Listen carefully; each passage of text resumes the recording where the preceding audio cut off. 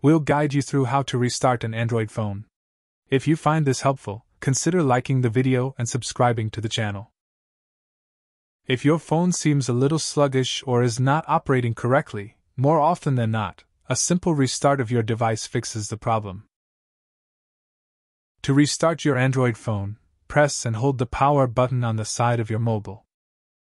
After a few seconds, a few icons will appear.